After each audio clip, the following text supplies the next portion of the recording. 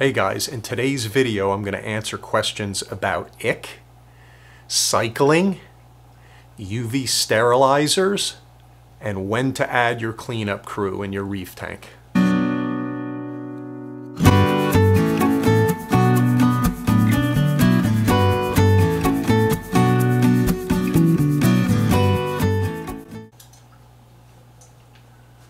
Hey guys.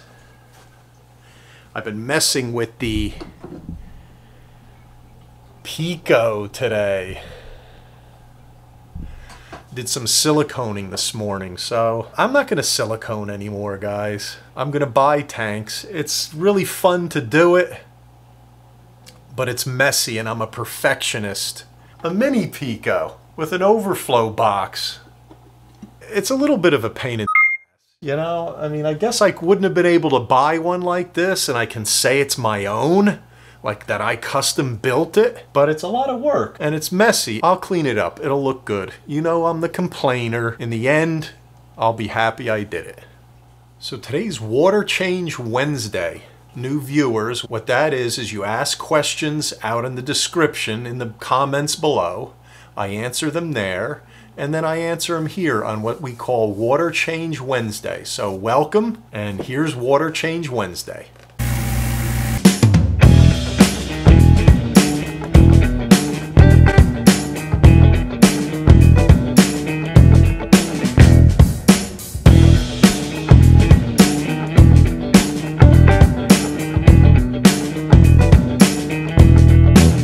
First question is Johan. If one of my fish shows signs of ick, how do I address it? I'm limited with space. I have a 10-gallon and he can't isolate the fish. He can't take it out and quarantine it. He's not set up for that. My experience with ick, guys, has been limited. Ick usually occurs because you brought something into the tank new.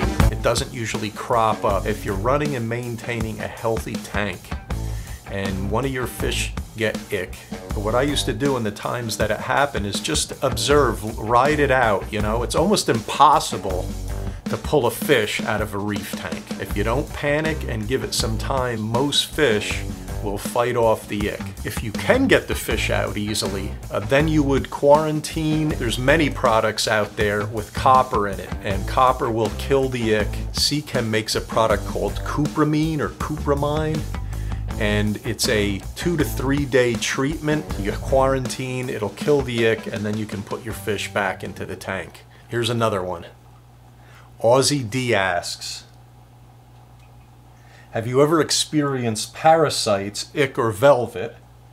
And what's your opinion on UV sterilizers? I know when I first started reef keeping, the last thing you want is a fish to get ick because it's almost impossible to retrieve a fish in a reef tank.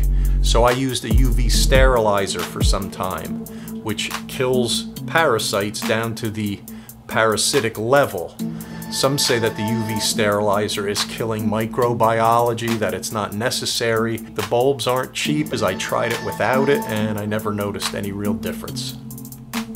I had a little update on my 2-part dosing. Let's check it out. I'll show you what happened.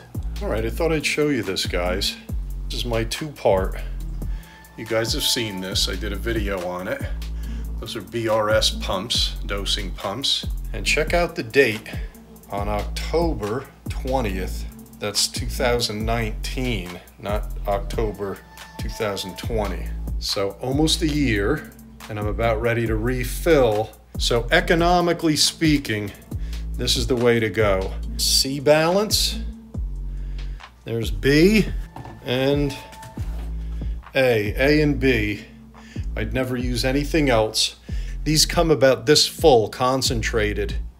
With the calcium and the alkalinity, they come about the same height, not even a quarter full, and you fill it with RODI up to about 2 inches.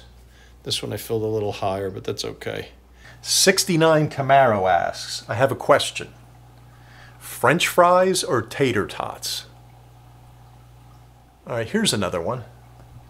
Sathu asks, how many days after the start of the cycling should cleanup crews be added? Guys, you don't want to add anything to your tank while it's cycling. That could potentially kill anything you put in it. Test for ammonia and nitrite during your cycling period. And when both of them hit 0, then you can add a cleanup crew. What I usually do when I do my cycling is once everything's 0, I usually wait a little bit longer and you'll start to see the diatoms come up.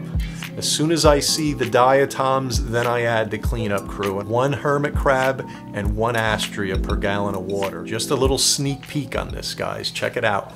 Got the overflow in. There it is, guys. Woohoo! All right. 303 Colo guy is having a little trouble with his Hygger mini wave maker. Even at the minimum flow, it's too strong for his corals. I had some correspondence with him and I'm not so sure. I'm puzzled about that one because I have one back here and I have the setting on 3, which is almost full power. And this is a 5 gallon. So my only thought at this point, 303, is that it's possible it might be a manufacturer's defect. Maybe it's running on the highest power and not being able to control it. We talked about angling it, putting it in different parts of the aquarium so it's not blasting certain corals. I'd probably need to see a little video clip of what's going on with that to really make an answer. I wasn't sure whether I'd get to this or not, but just in case, here it is. This is what I'm going to use, or I'm going to attempt to use, in the Pico Reef.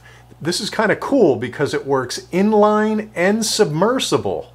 So I may mess around with the inline way of doing it. Then all I need to do is stick a 1/2 inch hose down in there. I don't have to put the whole pump in. So the studio's shaping up, guys. I've eliminated the reflection, and I did that by, if you saw back here, there's now a black curtain that blocks out the sunlight. I'm all artificially lit now. I don't know, you know, I like the sunlight, but in order to get rid of the reflections, I needed to do that. Let me show you a shot of the studio, guys. I'll let you in on the studio. This is what we got going now, guys. Check it out.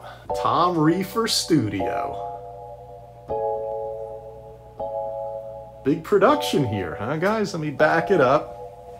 Look at this, huh? Uh-huh. Tom Reefer Studio behind the scenes. So that's how I do it, guys, if you want to know. All right, guys, I think that's enough for today. What do you think? All right, one more. So I'm going to continue working on the Pico setup. I'll have something for Sunday on that, I'm sure. Have a great rest of the evening, and I'll see you on Sunday. Take care now. What do you think, guys? Alright, so I hope everybody's had a good week so far. I know you're looking forward to Water Change Wednesday. In today's video I'm going to show you. In today's video I'm going to answer questions on UV sterilizers, parasites,